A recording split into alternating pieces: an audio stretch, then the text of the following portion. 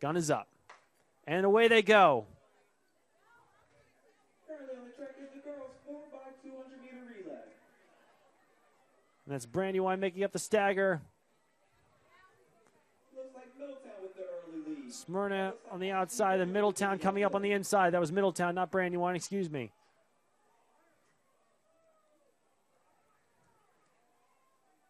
Into the first exchange now. Glasgow will take it. Then Middletown, then Tatnall. And Smyrna still on the outside with the lead. Then comes Middletown and Glasgow on the inside now. But Smyrna still on the outside lane, taking it to the end of the first lap. Into the third leg. Glasgow will take the baton first. Then Middletown, then Smyrna, then Tatnall. Round the turn as they break for the pole, it's Glasgow.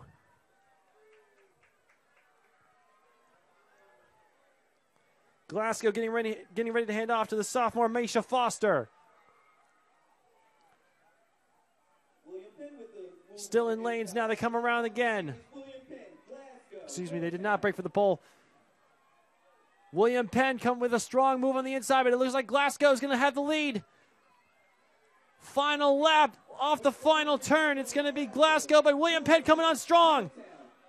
And Middletown on the outside coming on. They're going to make a move. It's going to be very, very close at the line. Middletown on the outside. They may just outlean her. Deja Lampkin of Middletown on that anchor leg, as we heard. Very difficult to tell from this position who got it, but it may have been Middletown